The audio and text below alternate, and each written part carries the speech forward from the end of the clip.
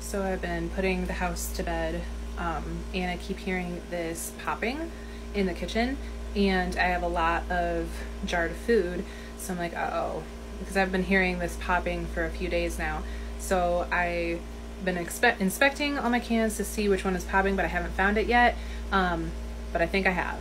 In fact, I know I have. So I'm going to show you how to find the culprit can that didn't seal properly. So here it is. My first indication was that it is starting to go bad, but then I checked the lid.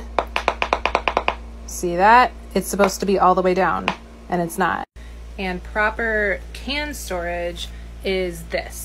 You can have boxes on top of them because there's still that room for it to pop, and I can inspect any one of these at any time and make sure. Don't put jars on top of jars. And that's how you find a false seal.